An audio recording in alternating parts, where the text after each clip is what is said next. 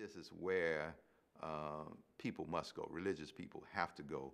Our paths cross too much. We're too in close proximity to one another that we can't continue to act like the other doesn't exist or give a superficial a nod or relationship towards people of other faith. So the message that I've been presenting to Muslims is that when you look at the Quran is, sometimes Muslims think that this idea that that sometimes some Muslims get this idea that only Muslims are going to be saved. But when you look at the Quran, it says any who believe in God and the last day and does good will get to paradise. But the other point that a lot of Muslims miss, from the Quranic standpoint, is that the word Muslim is a generic term, a generic idea and concept. And when you study the Quran, it says that Abraham and his followers were Muslim.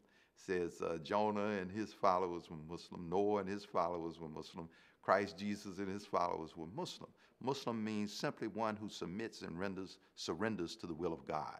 And so Muslim, this term Muslim, comes before Prophet Muhammad, praise and peace be upon all of them, and upon Muhammad the Prophet.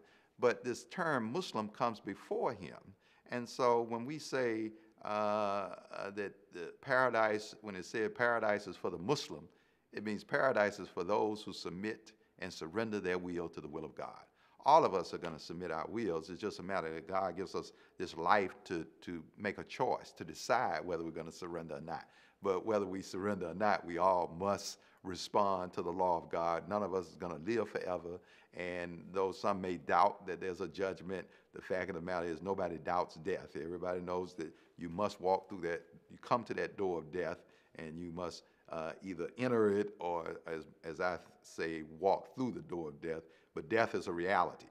And as a believer, we think that on the other side of death is a judgment that comes. And so that's not really technically in our hands. What's in our hands is what we do with this life while we're here. So the idea is that Muslim is one who submits and surrenders to the will of God to do good while they're here, and to give to others as we would want to receive ourselves.